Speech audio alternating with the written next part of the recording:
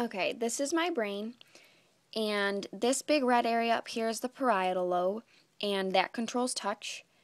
And in the parietal lobe, in this area, is the sensory cortex, and that signals from body to brain. The frontal lobe is this big yellow area, and that controls like your thinking, your planning, and your judgment. And then in the frontal lobe is the motor cortex, which is this dark yellow, and the Broca's area, which is also the other dark yellow. The motor cortex signals from brain to body, and the Broca's area controls speech.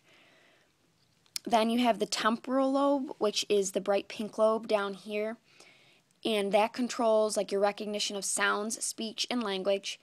And then in the temporal lobe, over here, the dark yellow is the Wernicke's area, and that interprets auditory code.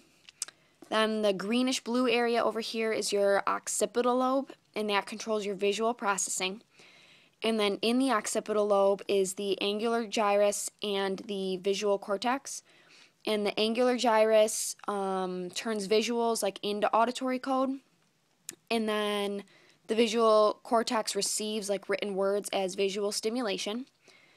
Then the orange part down here is the cerebellum, and that controls like your coordinated movements like muscle memory and balance. This big fat blue part is the hippocampus, and that controls like your memories and turning like short-term memories into long-term memories. The orange part up here is the amygdala, and that controls your emotions and specifically fear. The little yellow part right there is your pituitary gland, and that controls other glands and hormones. And then the little white part right there is the hypothalamus, and that controls your eating, thirst, and sex, and that's like your reward system. And those four things over here is part of the limbic system. Then you have the medulla, which is part of the brainstem, and that's this green part.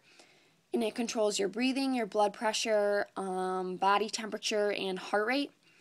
And then above that, which is also part of the brainstem, is the pons, and that's this kind of bluish part right here. And that controls breathing also, but it helps like regulate your sleep and taste. And then above the pons, it's kind of hard to see, but this little yellow part in here, that's the reticular formation, and it controls like your sleep cycles, like when you're awake and asleep. Above that, the white part is the thalamus, and that like redirects information. And then this like long blue part is the corpus callosum, which connects both sides of the brain. So that's my brain.